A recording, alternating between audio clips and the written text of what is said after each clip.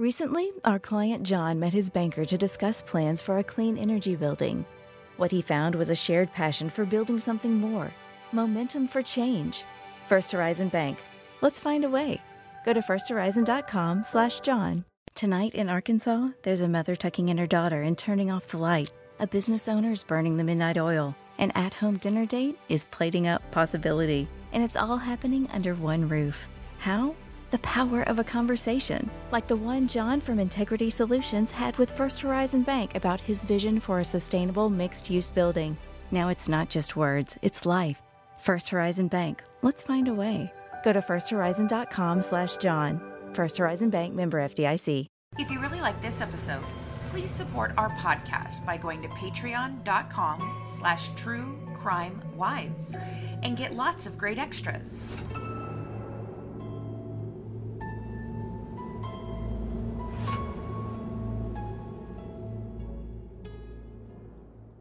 On the podcast and our YouTube channel, Murder by Design, we have been discussing missing persons cases and other cases that have gone unsolved a lot. Lately, the focus is on missing children and the dysfunctional families that usually surround them. The case we're talking about tonight is a little different from those, but it is ultimately about a missing young woman. What's different about this case is that a young woman was found relatively soon after she disappeared, but she wasn't identified for a very long time, and the case went unsolved for almost 30 years. This is the story of a young woman who for many years was known only as Tent Girl. It was a decades-long mystery that gripped a small Georgetown community. A woman found dead and wrapped in a tent off US 25 in 1968. She was known as Tent Girl until the late 1990s when her true identity was discovered. And now we're hearing the untold story of just what it took to crack that mystery and how Tent Girl is helping others. LEX 18's Brianna Gilroy has tonight's Mystery Monday. And the body was right there. The tarp-wrapped body of a nude female, now called the Tent Girl. I just knew that somebody out there missed that girl somewhere. Somebody's got to know that she's missing. It was a murder mystery, capturing the Georgetown community and even catching the attention of a young man from Tennessee, sweeping him up in a dark obsession. The first time I stood here was in 1987, and here it is 2015. I'm here, and it's different now. Back in 1968, Todd Matthews' father-in-law discovered the woman's body wrapped in a tent and dumped off US 25. The guardrail wasn't here. The roads changed its shape slightly. No one knew her name, and for decades she was called Tent Girl. And when Todd heard the story, the factory worker turned into an amateur detective. There were times that we would call people. I tried calling colleges, universities, churches, just emailing them, whatever I could do to try to find more information. But it wasn't easy. Todd says he was spending money to come up to Georgetown and investigate. He says then a series of eerie dreams kept him going. Todd says the reoccurring dreams always involved seeing the woman's face, but one was especially chilling. Now, of course, I asked her, you play along with it, who are you? And she said, cut me out and you'll know. And so we did. The next moment of the dream, she was lying on the couch and I had a butcher knife and I was cutting through the bag. And I could still feel the tension of the material through the handle of the knife. I could hear it cutting. When Todd woke up, he realized he had gone too far to turn back. The scary part was, the thing I can't explain, the butcher knife was laying on the couch. So at some point during that dream, I actually got up. And that's when I realized this could be very serious, this obsession, haunting, whatever you want to call it. And I think it's what drove me to continue to find her. Whether it was the dreams or his determination, Todd eventually identified Tent Girl as Barbara Hackman Taylor, 11 years after he first heard about her and 30 years after her murder. Todd found an old newspaper clipping written by a woman looking for her sister, and DNA tests confirmed her sister to be Barbara. And I think if I continued without finding her, I think I'd really be in very serious shape right now, because I would still be in that factory job, still be spending money that I didn't have, trying to put her back. Todd still visits Barbara, who feels like family to him now. While her mystery is over, he says he now dreams of something else, helping others identify their missing loved ones, like Tent Girl. Well, I know it's going to change a lot of things for a lot of people. On the Good Wife's Guide to True Crime, we discuss crimes that some may find disturbing. Listener discretion is advised. Hey folks, it's time to grab your glass of wine because the Good Wives, Fancy, Colleen, and Christina, are about to serve up another true crime case.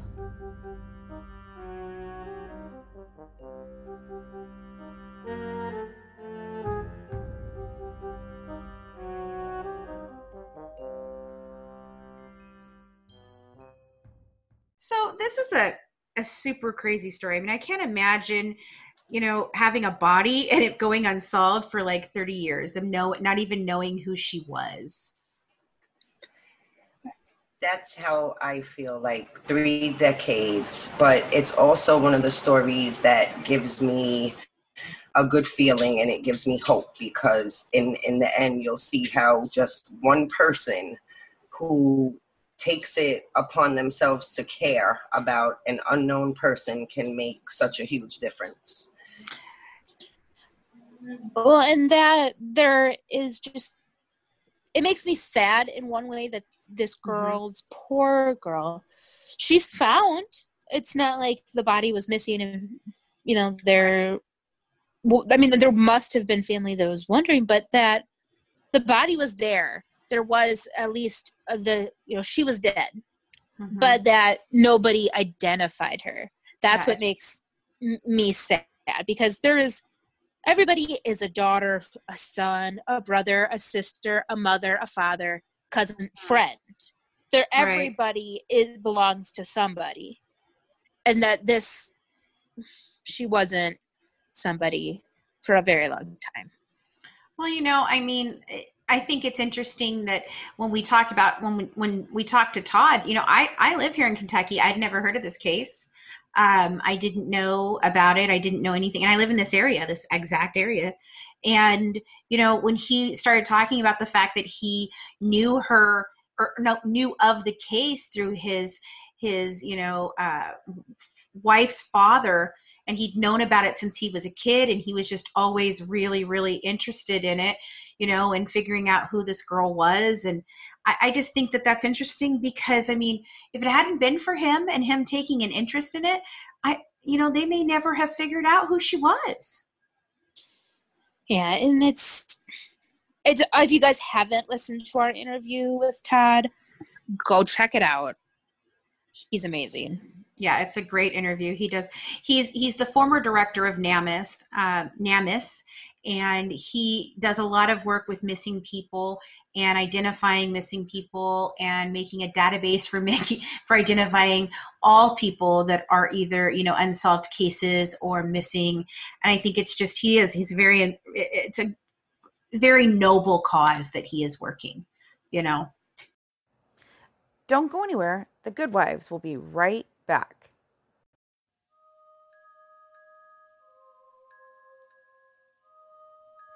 Every great podcast needs a great website. Currently, our mother company, Mad Ginger Entertainment, is building their website using Bluehost. Bluehost is one of the best and most affordable web hosting platforms available. Plans start as low as $2.95 a month, and you can even integrate it with WordPress. So if you need your own website or affordable web hosting, grab our discount link in the description and get your podcast a bigger presence online at low costs.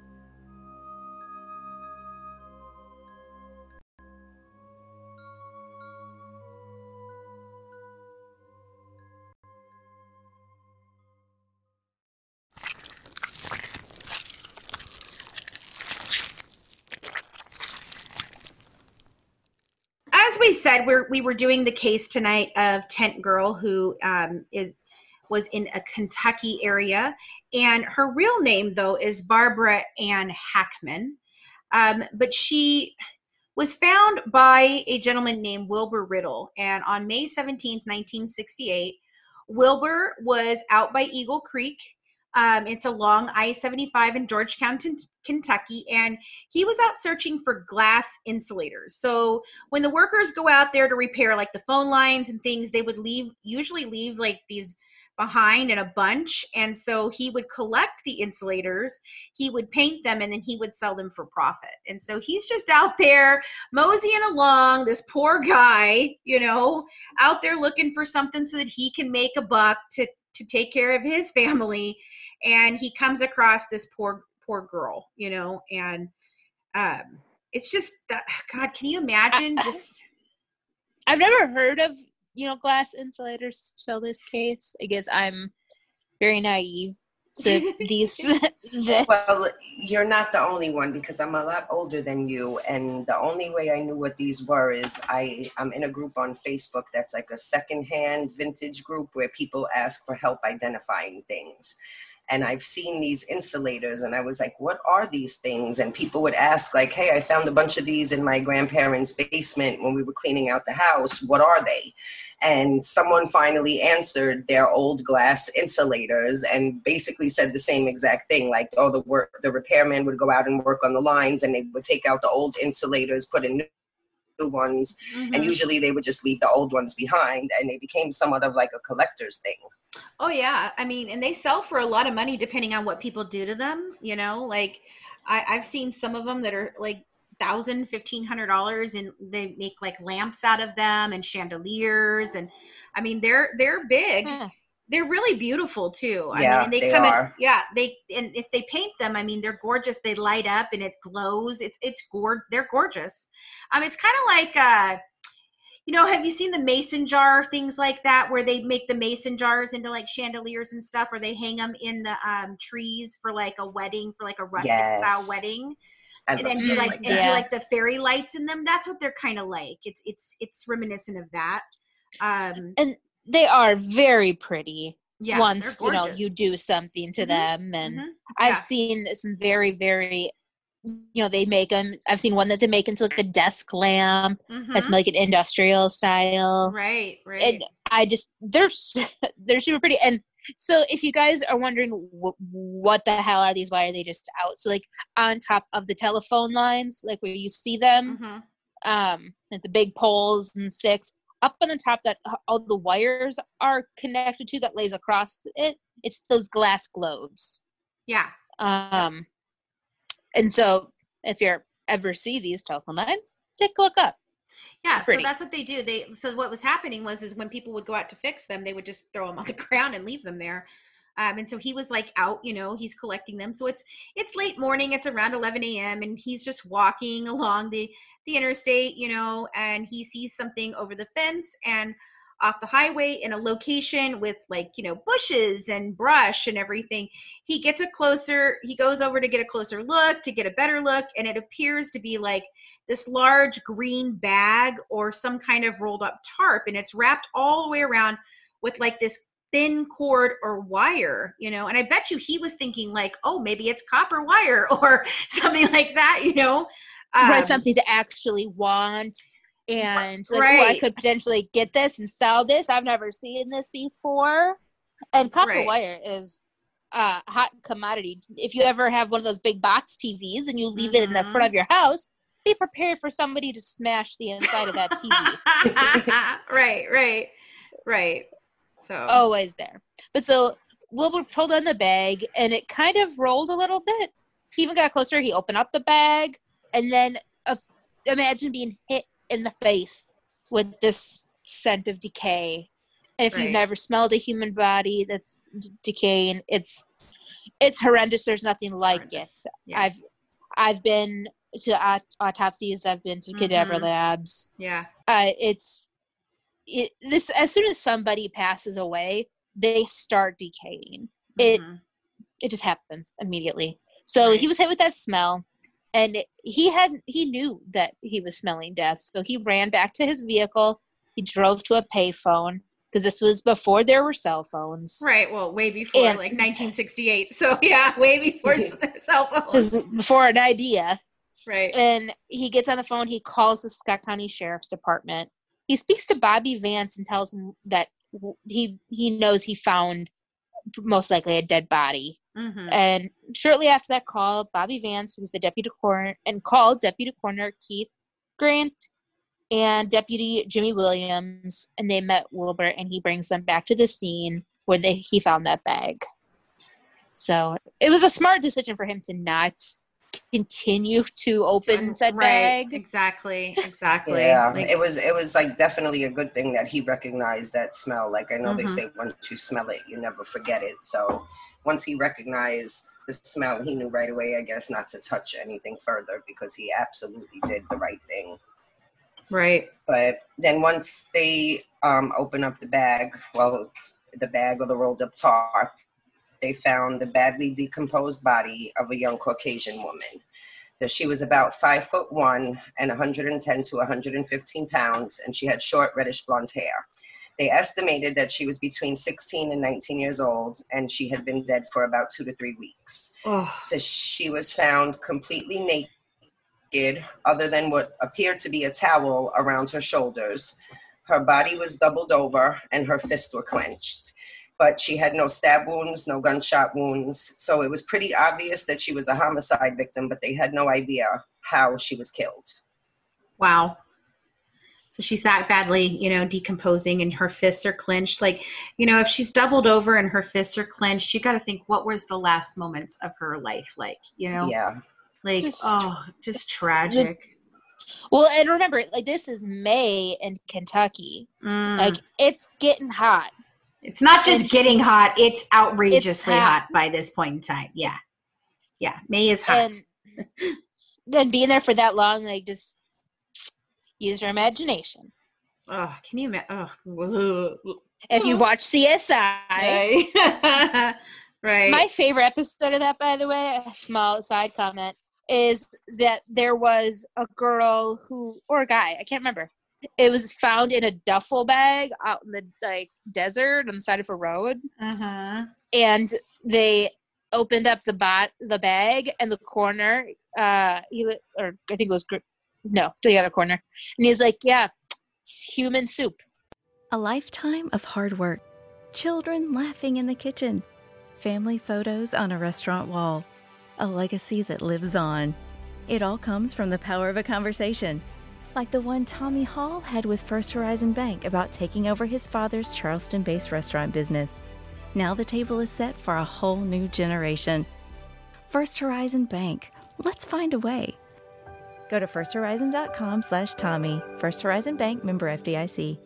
When I was diagnosed with cancer, it felt like my whole world came tumbling down. Patient Advocate Foundation is here for you, providing free one-on-one practical support to patients with a cancer diagnosis. Call us at 800-532-5274. Patient Advocate Foundation can assist in navigating disability benefits and health insurance options. PAF also helps in accessing vital services, medications, and financial resources for both medical and household expenses. Visit patientadvocate.org or call 800-532-5274. Oh God, yes, I remember that one. I remember that one, and there was ones on Bones that was like that too, where like she opened up something and it just it was like goo, Yes, I remember that one on Bones. Oh God! And every time they showed everything that she was doing with it, I was like, oh, that's so gross. That's just so gross. And it's so funny. It's so funny. Like I can watch that in real cases, I can look at all that stuff. But when you do it and it's like one of the fake ones, I don't know. It just seems much grosser to me for some reason. I don't know. Oh, you know what? I'm like that also. I can look at really gory photographs from cases and autopsies, but on TV, I'm like, oh God, why'd they have to show that? And my son will look at me like, are you serious? You're asking why they showed that? It's a TV show. Like I've seen you look at so much worse. And I'm like, no, it's just different. It's different. I don't know how to explain. It's very different. Well, that's like my husband doesn't understand that anytime we're watching something and there's intravenous drug going in, I'm like, I can't look. I can't look at this. We were watching Pulp Fiction, and they do that whole scene where he's drunk, and I'm like, I can't. Tell me when it's over. What is wrong with you? And I'm like, I can't. I have a big thing with needles, but it's really funny. I don't care about other people's blood, but I really can't watch my own blood. I can't even go in and have my blood drawn and watch. I have to turn away. I am a baby about needles and blood of my own. I can go look at anybody else's blood. I can watch my kids have their blood drawn, but not me. I can't watch my own. So I don't know. It's weird. But yeah, I'm the same way. I watch those shows and I'm like, oh, why'd they show that? Did we need that? I didn't need that. So funny. I don't know. Anyway. Okay. Sorry for that. I mean, you guys like when we talk dish, so this is what we like. But that's what what makes us us. Like, I mean, we could just report on this crap and be like, okay, so today, you know, and then nobody would care. That's not fun. So, or they can read. Yeah, we give commentary. We give commentary. We're colorful. That's a very nice way of putting it, Fancy. Well, I was yelled at the other day on my Facebook account for using colorful language by a woman that said that showed that I could not use the English language in a better way, that I was unable to express myself differently. I said, no, woman, I just feel that passionate about it that regular words just don't suffice. Like, I couldn't believe my theory on the colorful language is it's kind of like seasoning for food. It makes your language a little bit more, like you have more emphasis on it, and it enhances what you're saying, just like seasoning. Yes, I agree with you. And you know, people that use colorful language like that use the cuss words, they usually are supposed to have a higher intelligence. So I don't know. That's what I've heard. So through studies, I have heard that too. Total geniuses I have here. Heard that too. Yes. We're all geniuses. That's it. Geniuses. And as for all of you people who want to know, every single healthcare worker cusses and talks shit about you immediately after you're out of earshot, including pediatric nurses. So do you servers. Don't think that they swear? People are like, oh my God, Saints. Yes, yeah, we're Saints. But that doesn't mean that we can't swear. We swear a lot. So do servers. So do servers. That's what we do too. Yes, I remember when I was a server. Yep. And then all the inside human secrets language here tonight. Okay. Right. Don't go anywhere. The Good Wives will be right back. What if you could be a true crime detective right from the comfort of your own home? Dispatch is an interactive serial mystery that unfolds over several months. Imagine the experience of an escape room in your own home, a new kind of escape called Dispatch. It's a subscription box that's a step apart from everyday entertainment. Better than a book, more engaging than television, think of it as an immersive mystery where you wear the detective hat. The story begins with your first delivery, or dispatch, if you will. In it, you'll find physical clues that lead you to the web and back to the real world to unravel a mysterious crime. Grab a friend, the whole family, and your thinking cap, and get ready to put your heads together for one mind-bending ride, as additional details are revealed with every package.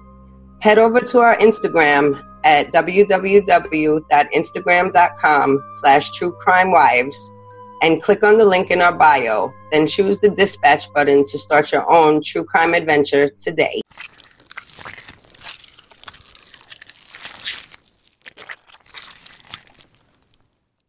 So poor Barbara, she's found. They don't even know how she was, how she was killed. They know nothing about what's going on. They don't even know who she is. They take her body to St. Joseph's Hospital in Lexington for more tests and an autopsy.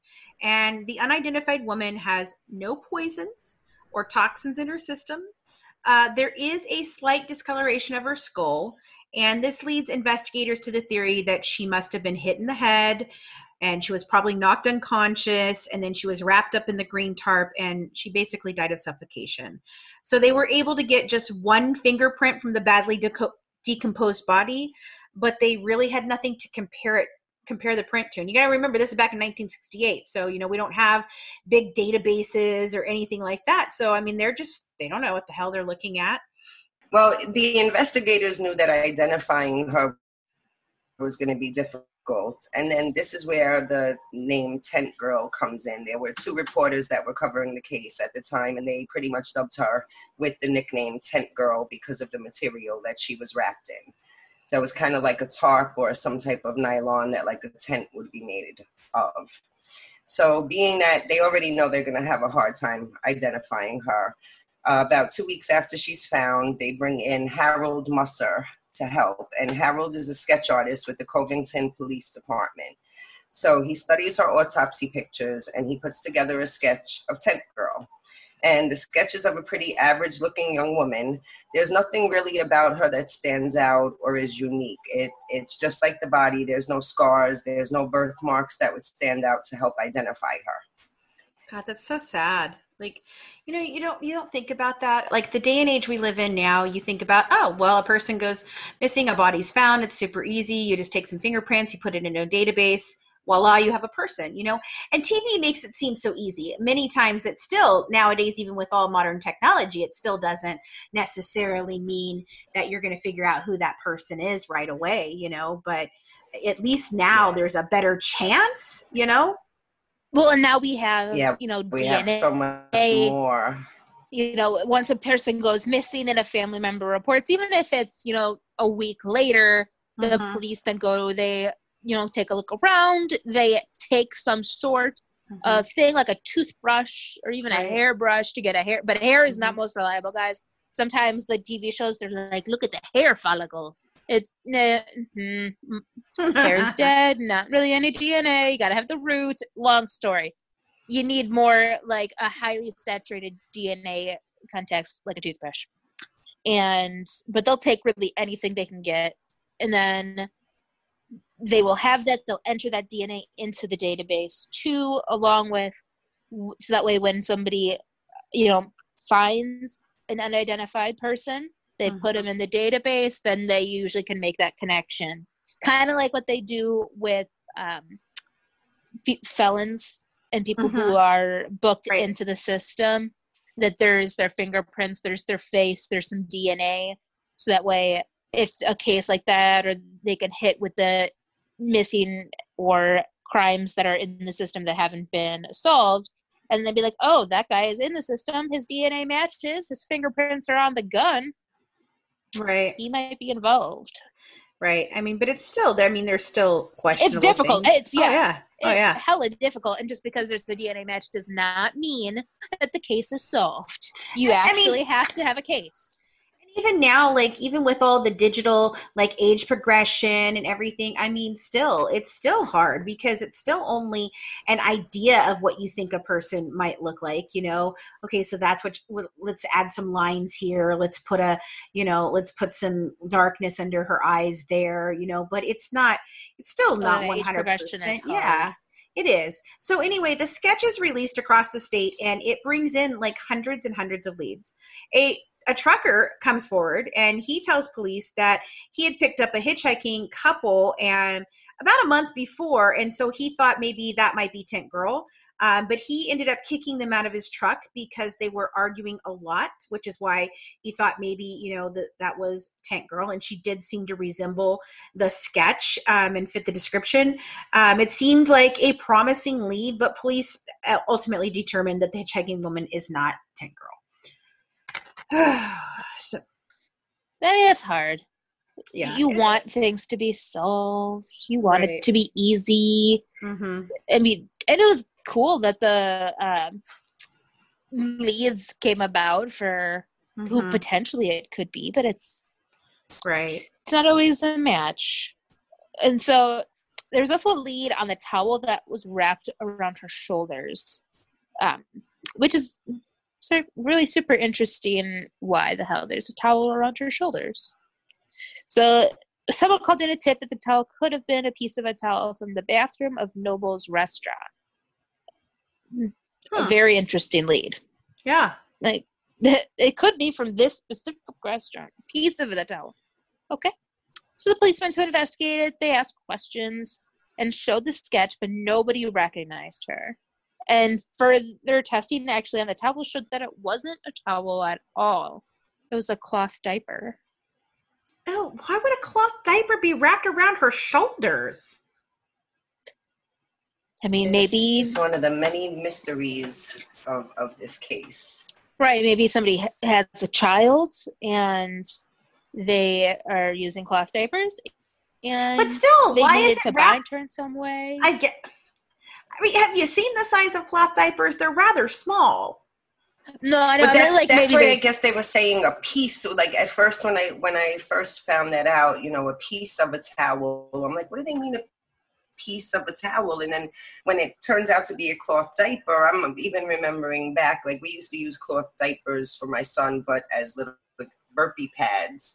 Okay. And I'm like, okay, that's not big. Okay, well, yeah, like a cloth diaper, when you think to the size, it's not, I mean, I guess maybe a hand towel would be a similar size. So maybe they thought something like a hand towel, but I don't know, wrapped around her shoulders, it's just strange. But it took them a while to figure out that it really wasn't a towel. I mean, I don't understand why they would think it was a towel. Even still, it wouldn't have the right that's a weird. I'm thinking it was like degraded, because of the body fluids. And if you see a piece of cloth, then it's thicker. You might think it's a towel. I'm just trying to figure out why it's wrapped around her shoulder. But I guess maybe like you said, Christina, like I use those too, as a burpee cloth. Like I'd throw it over my shoulder and put the baby to burp her, and so maybe that's, I don't know, maybe that was what's, God, that's so weird. I'm thinking that like she was in a bag. So I'm wondering if maybe they just threw a used diaper in there. Maybe that's how she just ended up getting wrapped up, you mean? Like the cloth diaper happened to be in there and it just happened to end up in the shoulder area when they unraveled her. Weird. Right. Huh. Interesting. Well, anyway, over the next few years, there's no new leads. And the case goes cold. So, I mean, Tent Girl, she's buried, and this is so sad. She is buried in Georgetown Cemetery in 1971. So several years even after she was found. A local company donated the headstone, and it is inscribed, Tent Girl, found May 17th, 1968 on U.S. Highway 25 North, died about April 26 to May 3rd, 1968. Age about 16 to 19 years. Height 5 feet 1 inch. Weight 110 to 115 pounds. Reddish brown hair, unidentified. Like, how sad is this? That this is what is on this poor woman's gravesite. Like, well, it's like a missing or identified thing in a newspaper. Like found, lost dog, brown lab. Found on Highway 6. Right. It looks like it's spayed. No collar. Yeah, really that's sad. what it's like. Right. Right. And then I guess on the opposite side, there was an engraving of her as she looked in the police sketch. So they don't. And so for decades, that this stone was the only marker on her grave. And the local police, the local people, which this is sweet. The local people, they take care of her grave and they make sure that it's, always in this pristine condition. But I mean, it's so, oh God, so sad. I think this is even worse than like if you were just sitting out there wondering where your family member is for 30 years. Like this is a town that has a woman that has been found like this, and they don't even know. Like there's no way to even identify anybody or to think, what did she go through, or why was she here, or what happened to this poor girl? Like, I mean, so sad. And 16 to 19 years old, like, oh my God, just wait, she's a teen. Just thinking about it.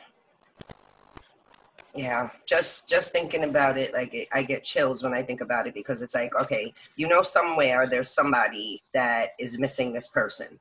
And at the same time she's found, it's like she belongs to nobody, but then she ends up belonging to everybody, because the people in this town took it upon themselves to make sure that her gravesite was always beautiful and always well taken care of, because nobody knew who she was. So it was like, I'm sure everybody had that, like, that heartbreak inside of them. Like, somebody is missing this woman somewhere. Mm-hmm. Yeah. It's sad. It's sad. Right. You never think about that. Like the ones who go unclaimed, who you never know who they are. We always talk about how somebody is always someone's mother or daughter or sister or friend or whatever. And that, these people are important to somebody, even if they're not, even if they've got themselves into like drugs or prostitution or any of those things, and we were just talking about that when we interviewed the mother of Jessie Foster and her mom, Glendine, talking about how, her daughter's case wasn't taken seriously because she was marked as a prostitute, and we've heard that over and over again as we talk to people about these cases. But this time, you're like, we don't even know. Like, it's not like she's just unclaimed. Like, there's not anyone to even try to give her to be claimed.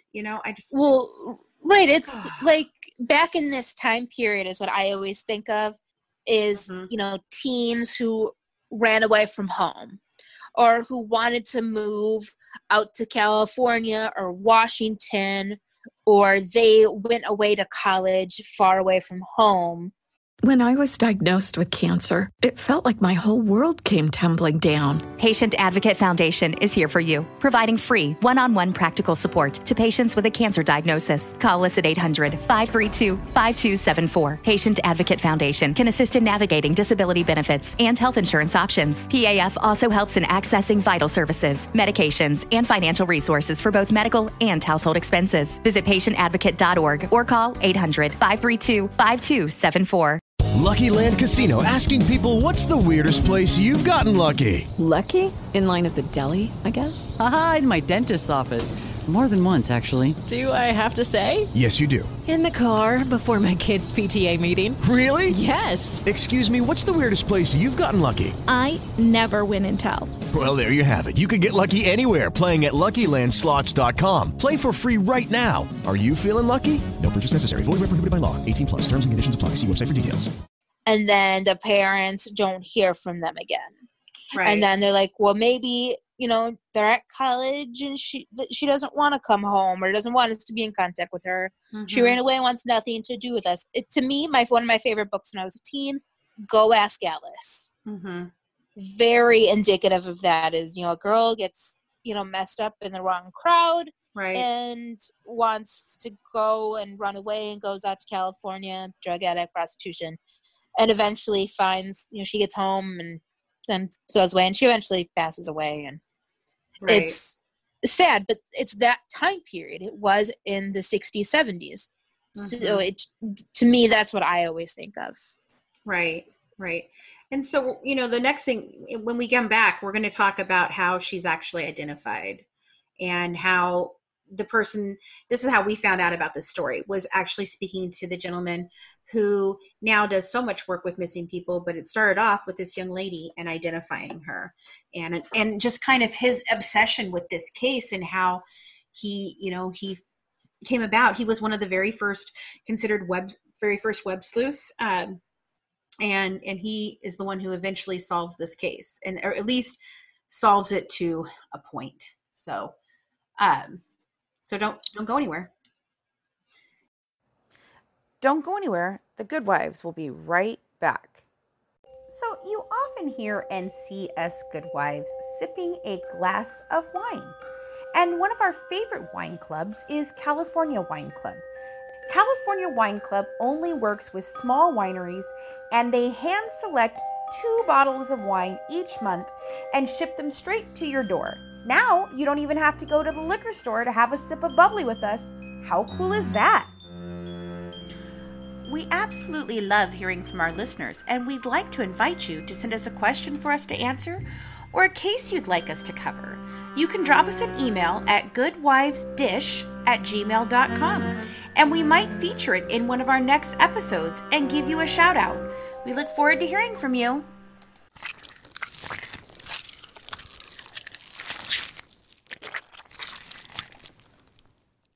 Welcome back. We left off with Tent Girl being buried in 1971. And, now we move forward. It's 16 years later, and it's Halloween, 1987, and a group of friends are hanging out and telling scary stories, like every teen does. And one of the friends is Lori Riddle, Wilbur's daughter. And that night, Lori tells the true, scary story of her dad finding Tent Girl 20 years in the past in 1968. Her friend is 17-year-old Todd Matthews. He hears the story and is intrigued by the mystery of Tent Girl. And over the years, Todd and Lori start dating. They end up getting married. And Todd is still intrigued by that story that his wife told about Tent Girl and finding out who she is. So he spends hours upon hours, like thousands of hours, investigating on his own, determined to identify her. And then he starts a website, tentgirl.com, to bring awareness to this case. And now remember, this is in basic internet times. Right. Well, he said he actually started before the internet. Like he was like on his bicycle riding to, the library to look something up, or riding on a bicycle to go talk to somebody who thought that they might know something, So like this is, he dates, pre-internet, and now he's on like, dial-up internet, like the screeching, right? And he's searching through, and then he said, for a lot of time he was like searching through microfiche at the library. So I mean, this is a crazy amount of effort he puts into this. Like I don't think if it had been for him, I don't think they would have ever closed this chapter, and how interesting is that he just happens to date a girl whose father is the person who found this girl so many years ago. So not only is he able to bring closure to her case, but he really gives Wilbur closure, because it had bothered him all these years of, who is this woman that I found? Who is she? And he felt responsible for her in a way. Both of them did. Go ahead. And I think that's interesting, I just really do. And it really plays a point about how much one person can do. And even if you don't think something is important, but you find it a little suspicious, remember it, write it down, report it. Even if you hold on to it, don't forget it. Right. Because one day it can matter. And it matters to a woman who's dead. And how one person makes the difference. Right. And it's really, I mean, if it not been for, Wilbur and Todd, this would never have happened. And it's a good that's thing. That's why I say it's such a sad, sad story, but it's one of those that gives me hope. Right. And it makes me feel like what we're doing there is a purpose in what we're doing, and we can help people, and we will help people. And look, this is one person who at 17 years old pretty much had almost like an obsession with a case. Like, this person can't go identified forever. I have to find out who this person is. Right. And so in 1998, Todd comes across a post on a missing persons website. A woman had written about her missing sister, and Todd felt that this might be the elusive Tent Girl. And he contacts this woman, and her name is Rosemary Westbrook. And he, with the information about Tent Girl, he talks to her, and she says, yes, I do. I believe this is my sister. And she contacts the Scott County Sheriff, and they confirm parts of the descriptions matching, including a gap in the top front of her teeth. And so the police decide that they're going to exhume the body in order to now, because it's so many years later, they're going to go ahead and extract DNA for analysis and a potential match to family members. Because in 1998, that was pretty much how DNA was working. Like, you had to still have something to match it to. There was a bunch of, you still weren't doing with like huge databases and everything yet either. You're still kind of, in the very early ages of DNA. Right, rudimentary. Right. And so a match was made on April 26, 1998, and the sheriff's office confirms the identity of Tent Girl as Barbara Ann Hackman Taylor. Well, when Barbara disappeared, she was actually, I know they estimated her age to be 16 to 19, but she was actually 24 years old. And she was married to a man named George Earl Taylor, and he was a traveling carnival worker. And when she disappeared, he had told people that Barbara ran off with another man and left him and their kids. And her family, as soon as they heard that, they were like, no, absolutely not. She would never leave her children. But because Barbara was an adult and there were no signs of foul play, the police couldn't really do anything. And her husband was telling them, like, hey, she left me. She left me with the kids. She left me for another man. I don't know what to tell you. So after that, the police leave him alone pretty much. And he packs up and he takes off with the kids. Right, because they just travel, so. Right, and so, I mean, that's a normal traveling lifestyle, but then just remember that they found that cloth diaper. Right. It's that's why I felt like there's a child somewhere involved. Oh, yeah, definitely. Like, nobody has cloth diapers unless there is a child. Yeah. You're just own them for fun unless you collect old things like I do, but I don't own cloth diapers. Now, if I'm not mistaken, I believe that George Taylor had a daughter from a previous relationship. And then when Barbara and him got together, they had, I know, a daughter and I believe possibly a son also together.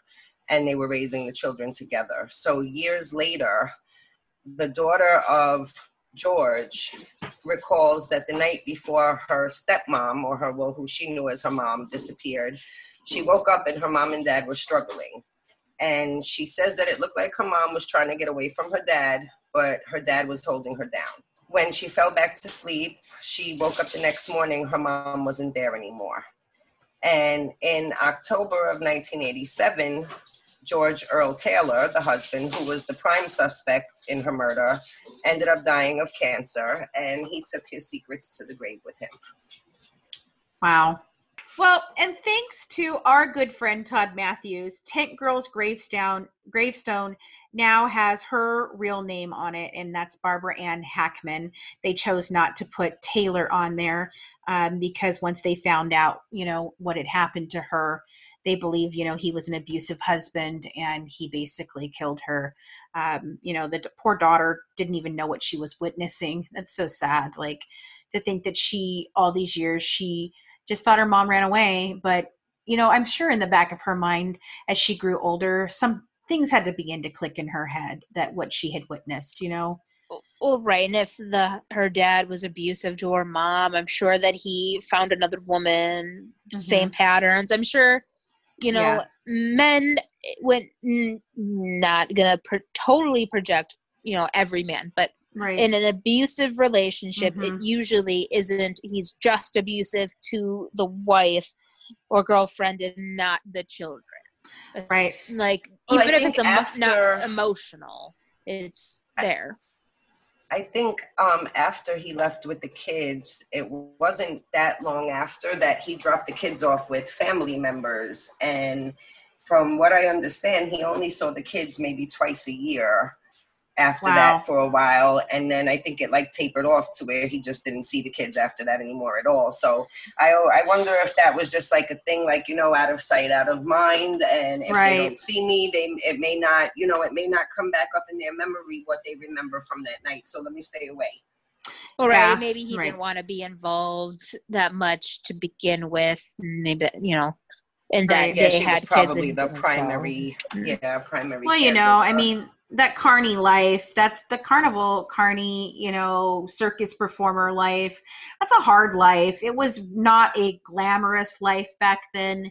They didn't live well, they were always kind of, transient, and a lot of people didn't like them. And so, there was probably a lot of guilt there, like you said, and he's probably the type that didn't really want to be tied down to all of that, maybe, and he thought, okay, well, I've got this woman, she's taking care of my kid, then they had kids, and, you don't know, but I'm sure that there's a larger story there, and sadly, we'll never know all of that, because he went to his grave, and he died of cancer, and took everything to the grave, but... Don't go anywhere. The Good Wives will be right back. If you've been listening to our podcast for a while, then you might have noticed some changes, and that's because we recently switched our hosting platform over to Buzzsprout, and we love it. We couldn't have had a smoother transition. Buzzsprout made it super simple and gave us amazing features we weren't getting before. If you've been thinking of hosting a podcast or you're looking for a new host, then we recommend giving Buzzsprout a try. Buzzsprout is hands down the easiest and best way to launch, promote, and track your podcast. Your show can be online and listed in all the major podcast directories like Apple Podcasts, Spotify, Google Podcasts, and more within minutes of finishing your recording. Join over 100,000 podcasters already using Buzzsprout to get their message out to the world. And if you follow the link in the show notes, that lets Buzzsprout know we sent you. And it gets you a $20 Amazon gift card if you sign up for a paid plan. And it helps support our show.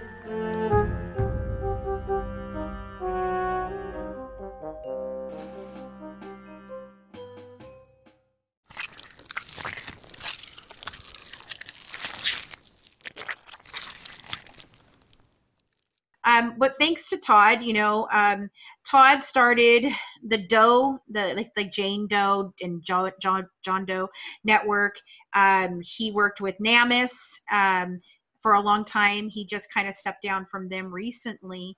And we just were able to talk with him lately. And his work with missing people and what he wants to do and how his heart is so amazing, guys. And if you want to know more about this case and other missing person cases and even just about him and his work, we did an interview with him, and you definitely want to check that out.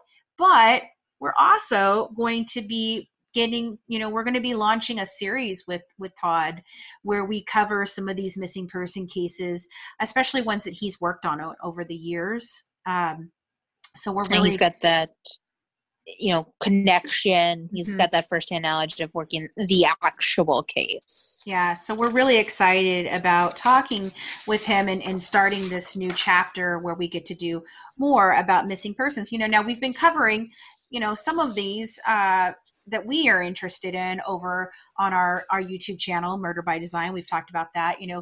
Colleen and I do a Friday night video, and it's usually either, missing persons or very depraved things like serial killers and stuff. But mostly it's been missing persons lately because of our interest in that and trying to help, and even some of our current cases like Lori Vallow, who we still do not know where those stinking kids are. Like, that one is just... Well, and then it's bizarre. Oh, it is. And they're all bizarre. All the cases that we have been looking at lately with the missing children have all been strangely different and strangely bizarre. Right. Like, Lori Vallow, Evelyn Boswell, and unfortunately the tragic case of Gannon Stout. I mean, go ahead. That was it was one of the most tragic cases we've covered, and recent cases. And, when we first covered it back in January, I think it was the end of January when we first covered it, it was very, very, in the interviews with Leticia, we're still like, oh my God, we don't know where he is. He ran away kind of thing. And we had said we really had a feeling Leticia had killed him. And, we continued to stay on top of the case and share information about it. And recently, just a couple weeks ago, they did find Gannon's body in Florida. But even though they live in Colorado, so she had went way out of her way to try to hide his body, and she is currently in jail. And thank God for the investigators who really, really stepped up in that case and are hoping bringing some justice for that boy and his mom and his dad and the entire family and friends they're a military family.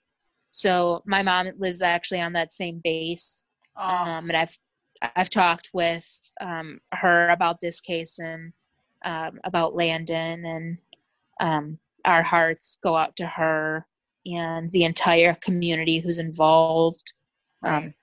Military families are very close and they look out for each other. So our hearts go out to that family. That was one of the hardest press conferences to watch I've ever seen when they found out. And it was, Landon and Al and all of them talking. I cried terribly. I was at work when I pulled it up and saw that it was happening. I didn't realize he had been found at that point. And this was just right before, the lockdown and everything, I mean, this is right before our worlds all got turned topsy-turvy. And I remember I was sitting there, and I work for a restaurant during the day, and I was sitting up in the front and I was looking at it on my phone, and my boss heard me like literally sobbing. And he came around the corner and he was like, "Are you okay? What are you watching?" You know, and I'm allowed to watch that stuff because during the day, there's not as many people that come in, you know. So I'm allowed to watch, you know, things on my phone, and I do a lot of research while I'm there usually. And I couldn't even express to him what I was watching. And he just leaned down and he put his hand on my shoulder and he's like, "It's okay." And I said, no, it's not. And I was so saddened by that case. And that case has only gotten more sad as we have uncovered more and more things with what is going on, you know, more and stuff is being released. We're still not even sure if she had help or not. There is it is possibly suspected that she had help transporting him to Florida. So, I mean, it's just, and things are going to keep coming out. I had so much hope. You know, I wanted to be hopeful in that case, but I couldn't be. I looked at it and I knew, you know, just like Colleen said. Yeah, we knew. Now I still hold out hope on the Vallows because that's such a strange case. Those children really could be somewhere, but I don't think they are. But there is still that just ever sliver of hope, you know. Right, that they're hiding in a cult somewhere. Right, they're hiding in a cult somewhere. Right. That's the fact that that's the hope we have for that children out there.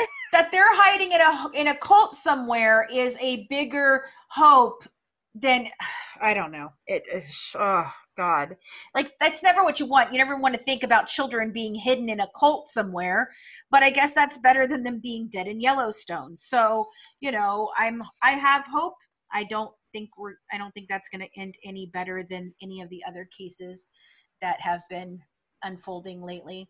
My hope for the Vallow kids, unfortunately, is completely gone. I don't have any hope anymore that those, I mean, I do hope still, but I don't feel at this point, I don't think those kids are alive. I think if they were by now, she would have given up. I don't know. I think she's kind of liking this whole popular thing. She puts on her little makeup and she does her little hair and she comes to court in her little, you know, uniform. And I feel like, you see the most recent picture of her? It looks like all the Botox has worn off. And she looks like a woman maybe like 20 years older than the woman we just saw in court recently. It's like crazy. She looks like a clown every time I see her. It's just, It's like a maniacal clown. Like I feel like she's going to pull off a mask and like, Sideshow Bob is going to pop out. Like, that's what, you know, like she's got that maniacal kind of like, you know, Do you remember that, I don't know if it was I'm thinking a cartoon character, and he wore the black top hat and like the black trench coat, and he had the mustache and he would twirl the mustache.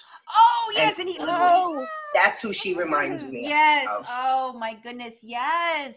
Yes. Well, it's just like something evil in there. Oh, there is. Yes. Every other day or every week, there's like a new like leak. Like, their last text message between her and it's so random. Well, we just put out 2 new things yesterday on our Facebook page by proxy, which you can find our Facebook page at facebook.com/MBD True Crime. And I just put out 2 new pieces of the new court stuff, and it's interesting. It's some interesting stuff that keeps coming out.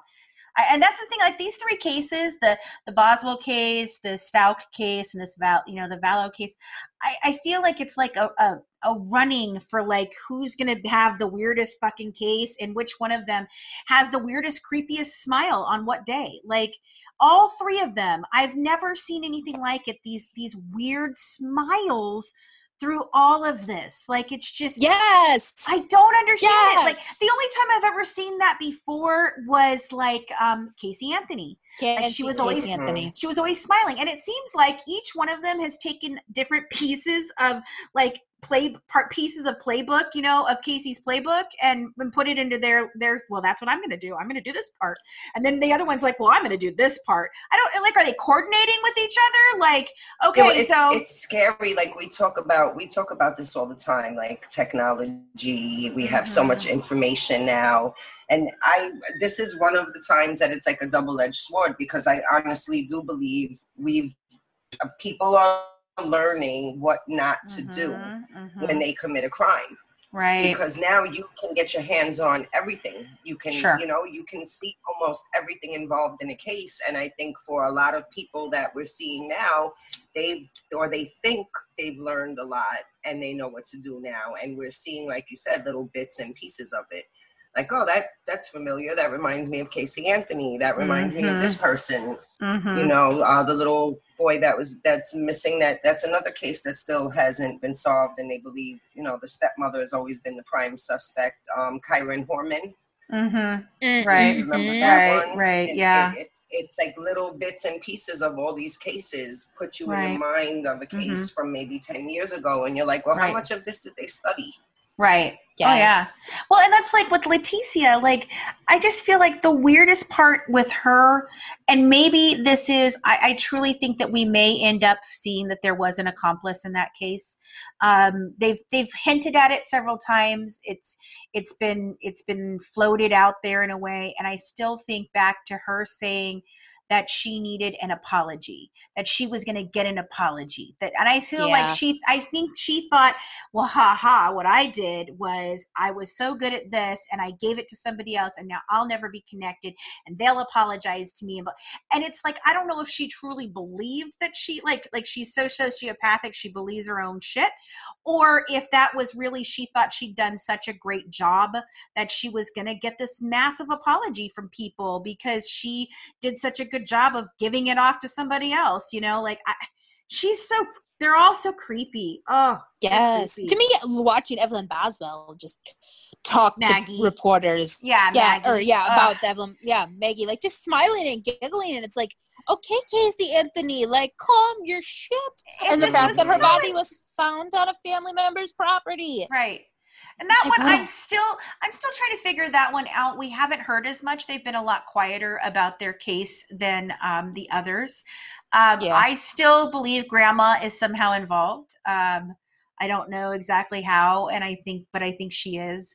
And now the more and more I read, the more and more. We had originally said that poor guy, that got wrapped up in it, but I'm not so quite sure that poor guy is that poor guy now. I don't know. There's things, folks. There's things, but I originally thought the grandmother was very much involved, but now that I'm seeing more of the grandmother, I'm kind of starting to lean toward, I think that Megan Boswell knew that her mom is so screwed up on drugs that she would be able to pull it off and make it look like her mom had something to do with it just because of who her mom surrounds herself with and, what she does.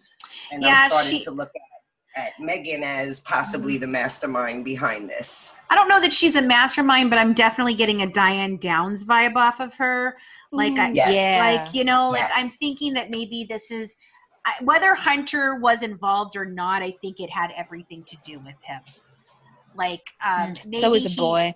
Yeah, I think maybe even if it's just as slight as he made a comment of like, I'd really love to get to know you better, but I'm really not looking for, a relationship with a person who has a kid, and she's like, okay, that's it. Then the kid's gone, like, I don't know. And the thing about that, the thing that I have the biggest problem with that, and okay, so this is where it differs from Casey. So in Casey's case, Kaylee was very well taken care of. She always looked super cute and all of her stuff and everything, all the pictures. But I greatly think that had to do with Grandma. I think Grandma bought all those clothes. I think she put her in the clothes. I think she took the pictures. And maybe Casey was touted out to like, oh, look at my daughter and her cute little baby. I don't think that was Casey doing all those things with Kaylee. I don't think she cared. I don't think she had a mothering bone in her damn body. I think that all came from Grandma. Now with Maggie and Megan, I think that I don't know what happened because I don't see see Angela as being the one that was out there putting her, that baby was pristine. You can look at those pictures and she was beautiful and she had bows and cute clothes and she was posed and she was always clean. There's no pictures of her like where she's like, some babies were, when you're not taking pictures of them for real, to go out to like all the family members that can see. But when you're taking, something happens and somebody snaps a shot and the baby's all got crusty stuff on their mouth or their hair is disheveled, there are no pictures like that. So she was very well taken care of. And I really do believe that had to do with Megan, because I do not see Angela doing that at all. Like I don't see her doing that. I've seen a couple pictures of Evelyn where she wasn't, pristine. I've seen her some pictures where she's eating and all messy. And sure, but I mean, that's different than what I'm meaning. I'm meaning like there's a difference between there's a picture of a kid in a high chair and she's messy and that's funny. And then there's the difference where like you see the kid and the children where their moms just like they neglect them and like their nose is always crusty, their hair's not clean, or they've got like food caked in their mouths. There's nothing like that. Like there's true. There's none of that, and nobody's saying, oh, she was like a neglectful mom or none of those things. So I don't know, and I know that community. I mean, I know that she called herself a gypsy, and I know they're. Yes, they are interesting folks, but they pride themselves on being moms and wives. And that's beautiful people. And beautiful, even though, they may be, what people would consider maybe a little slutty in their, in what they wear. But, I mean, that's I don't know. Right. I mean, if you've ever watched My Big Fat Gypsy Wedding, mm-hmm. like a lot of people, and even some of them call themselves trashy, but they're proud of what they do. If you look at their homes, they are the wives. They pride themselves on being 100% caretaker wives, and that's what they want to do is to serve their husbands, because their husbands go out and work work very hard. But and their homes are beautiful. I don't see that from her. Like she's not married, so I don't know what happened there, because it's not like that's not the way. That's not the way of the Romanoff people, and I mean, yes, they get married very young, 16, 15, but those girls, they live that life. That's what they want. And they pride themselves on that. So I don't know. That's such a strange case. I just haven't gotten my handle on that one yet. Like, as to what is really different going on. Yeah. I don't know what's going on. They're a different, not as common, gypsy family. Like they're not in the norm. Yeah. I don't know. It's a weird, strange story. And I think that's one of the reasons. Fascinating. Yeah, it's very fascinating. I think it's one of the reasons, though, that the police are playing that one closer to the hip, because I think there's much more going on there than meets the eye. So, yeah. But anyway, I mean, so we will be starting, soon. We're working right now with Todd to come up with how we're going to do the missing person cases that we're going to work on with him. We're not sure whether it's going to be part of this series or if we will actually create a different podcast, but we'll let you guys know as soon as we work all that out. We're really excited about working with him, and we've done a lot of interviews as we've been home quarantined for a while. I think we're probably busier now than we were before the quarantine. And we've done some really, really amazing, interesting interviews that are going to be coming up here.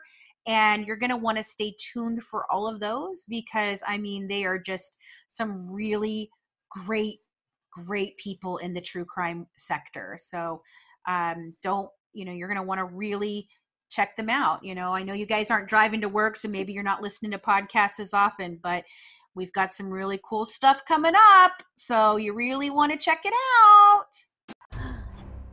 Thanks so much for tuning in and dishing true crime with the Good Wives. Don't forget to join our Patreon member club to get the full recipe shared tonight, inside documents and pictures from the case, bonus mini podcast episodes, live YouTube discussion, and an exclusive invitation to our discussion group on Facebook, and get some amazing Good Wives merch. Follow us on Twitter and Instagram at True Crime Wives. And for more inside information, check us out on YouTube at Murder by Design, where we're currently talking about a few different true crime cases, from bullying murders to serial killers. We dish it all. Have a good one from the Good Wives, serving up true crime, one dish at a time.